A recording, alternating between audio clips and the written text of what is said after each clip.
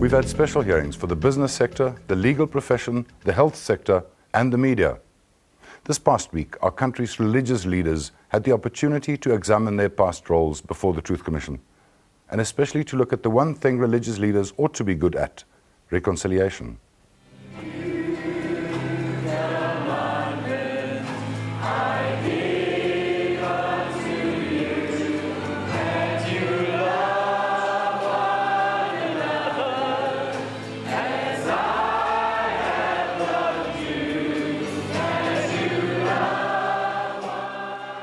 Churches must say to those who know that they have a heavy burden of guilt, confess it, speak the truth, because isn't it God who says, the truth shall make you free. The truth shall make you free. The truth, not so that people must be prosecuted. The truth so that people must become free. The truth so that people must be healed. As a gift of God has entrusted us the message of reconciliation. As ons dit doen nie, wie gaan dit doen? As ons dit nie aanpak nie, wie gaan dit doen? Die teken van die bloed van Jesus Christus. Christians of all denominations, Jews, Muslims and Hindus, asked for forgiveness as bishops, pastors, rabbis, imams and other religious leaders, one after the other, confessed their sins of the past, their passivity, even complicity, but mostly their silence over the evil system of apartheid. As pastors, we delighted in preaching and teaching about the Good Samaritan and pointing the finger at others, while all the time we should have applied the lesson to ourselves. We, the white members of the leadership of our charismatic and Pentecostal churches, sincerely seek the forgiveness of our black counterparts within the church. Many of these black leaders tried to show us the error of our ways, but pride and often a sense of superiority blinded us. We seek the forgiveness of our colleagues within the larger religious community for the times when we lacked the courage and conviction to walk alongside you in your demands for justice and righteousness. We took too long to come to this place of a clearer, uncompromising witness. We allowed others to precede us and take the flak. Too late, we conceded that they were right, and we owe them an apology for our compromising and often complacent half-heartedness, and sometimes for a hardness of heart that could be extremely damaging and hurtful. Archbishop, you yourself bore the brunt of this critique, not only in the nation at large, but even from the membership of your own church. May I, on behalf of the CPSA, offer to you a profound apology, ask for your forgiveness, and thank you for your extraordinary graciousness and magnanimity. In a strange way, I think many white Anglicans in the CPSA owe an apology to the Afrikaner community for their attitude of moral superiority. But our chief expression of apology must be to our own black membership, and I'm using the word black inclusively. Chairperson, our so-called white parishes, like white businesses, and I'm thinking of last week's TRC hearings, have unquestionably benefited from apartheid and its political predecessors. In their church facilities, including housing and transport for their priests, they have been bastions of relative privilege. The exposures made by the Truth and Reconciliation Commission have filled many white people, and many of us in the Church of England in South Africa, with shock, shame and revulsion. Looking back, it is amazing that we were so naive. Be that as it may, the fact of the matter is that we allowed ourselves to be misled into accepting a social, economic and political system that was cruel and oppressive. We should have been more aware, more vocal and more insightful, but we were not. For this, we are guilty.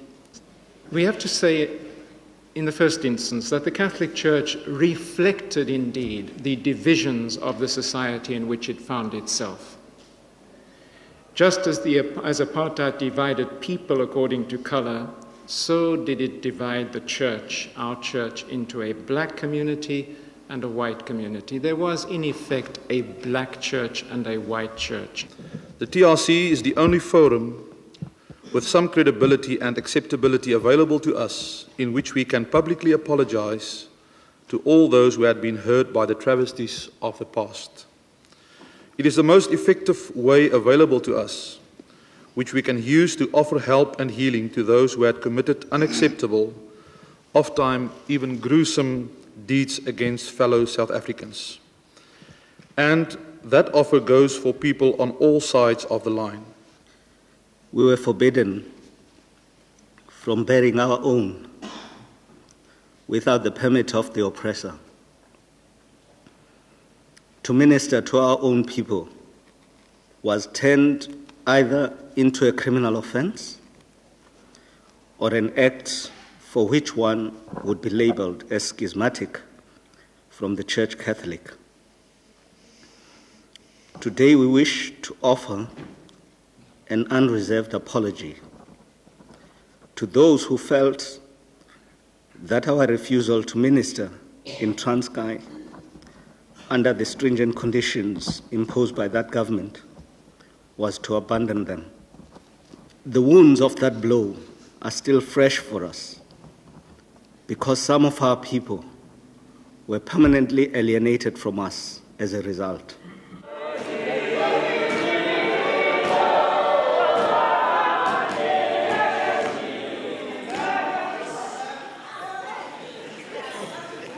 I want particularly to welcome and give thanks to the representatives and adherents of other faiths gathered here today. First, I want to thank you and those whom you represent for the sterling contribution that you have made to the struggle for justice, freedom, and democracy in this land. In the past, so-called leaders of the Hindu community, and I emphasize so-called Hindu leaders, failed hopelessly and miserably in voicing their protest against apartheid. The few who did so passively and not actively, or for that matter, even militantly. As far as our collaboration and resistance to the system is concerned, there is the community at large.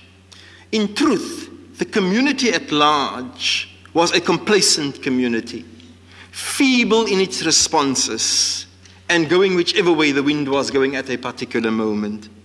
In 1979, Imam Abdullah Harun was murdered in detention after being kept there for 6 months. 25,000 people attended his funeral, and not a single voice in the Muslim community was raised about the nature of his death and all the injuries on his body. Not a single voice in the Muslim community from the religious leadership of the Muslim community.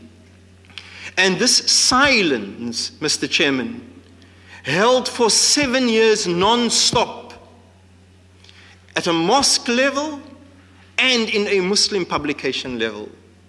Of course, I speak with anger. By God, I've got a damn right to be angry.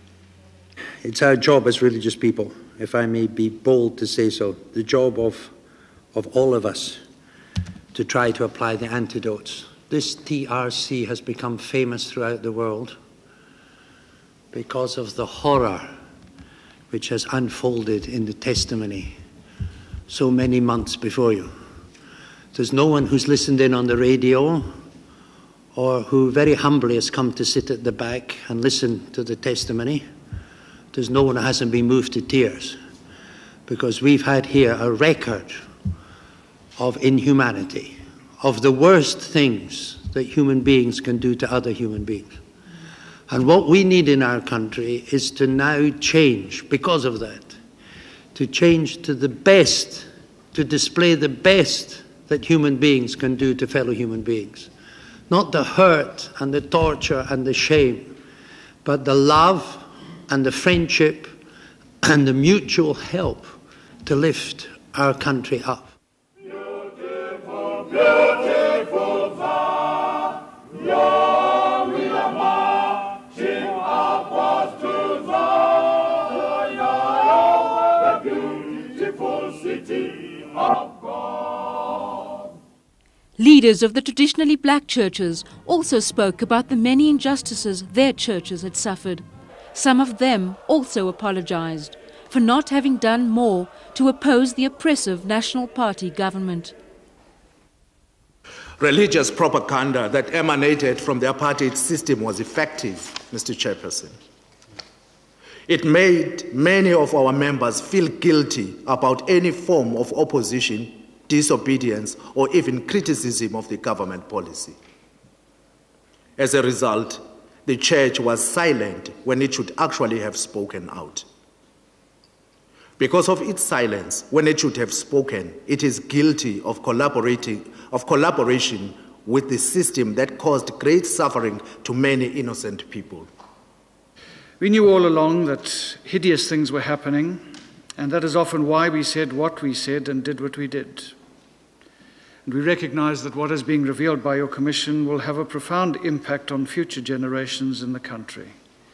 There are sins to be forgiven, wounds to be bound up, hatreds to be reconciled, buildings to be rebuilt, pupils to be taught, leaders to be held accountable. Peace be unto you. I shall go thus far. The leader of the ZCC, the Zionist Christian Church, the biggest single church in Southern Africa, made a dramatic entrance with a large entourage and scores of followers wearing their trademark silver star. But to the surprise of everyone at the hearing, Bishop Barnabas Lekhanyane refused to speak publicly. Not even Archbishop Tutu could change his mind. Instead, the ZCC submission was read by the Bishop's legal counsel. May God bless our country. May God bless our leaders and its people. Khoso Ayebelele. The silent bishop and his delegation left immediately afterwards and would not comment on why Bishop Lekhanyane had not addressed the TRC personally. No reason. That's just how we do things. That is our style. Okay. Road, please.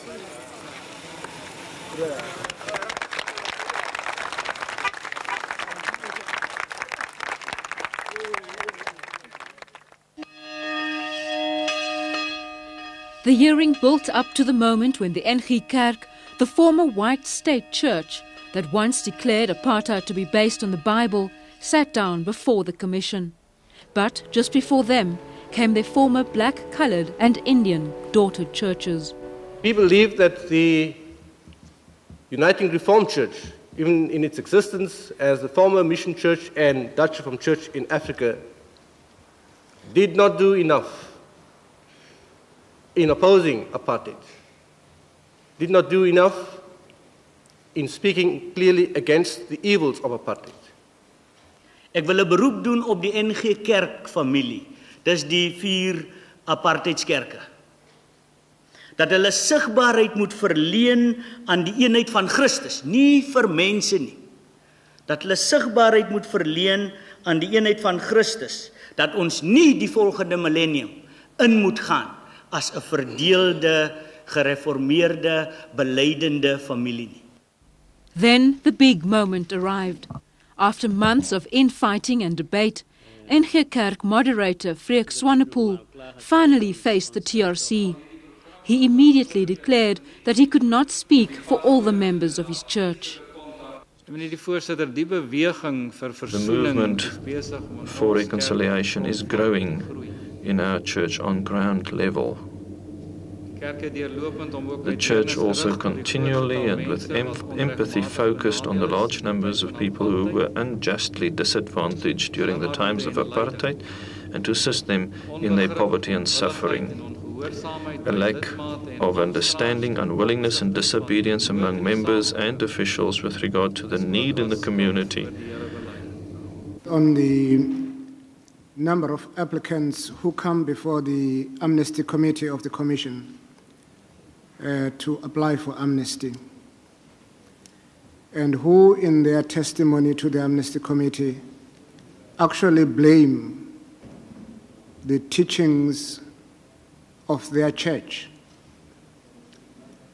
and say that they were misled by their church into believing that the things that they did were actually in the service of the interest of the gospel of Jesus Christ, that the church blessed their weapons of terror, that the church ministered to them, encouraged them. Ons het ons mense rondom apartheid as 'n Bybelse eis. We have indeed taught our people wrongly with regard to apartheid as a biblical instruction. If you teach them that this is the way of the Bible, in fact, you instruct them how they should act. And in this regard, certainly the church has confessed that it is guilty. And we are experiencing an inner struggle to change around and turn around in this regard. When a person appears before you, applying for amnesty, it is indeed true that he can say that this gospel was taught to him in this way. Certainly, there had been different messengers sent at a later stage, but people can certainly make this claim. I am so glad that you have seen you have seen the light, and we know we could almost say to the devil, "Wash out."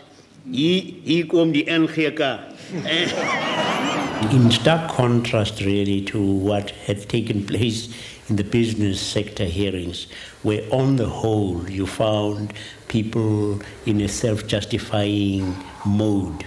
Here, extraordinarily, virtually every single one of those who testified from the different faith communities and the different Christian denominations started off from the premise that they had done wrong. They confessed, and it was heartfelt, and they asked for forgiveness.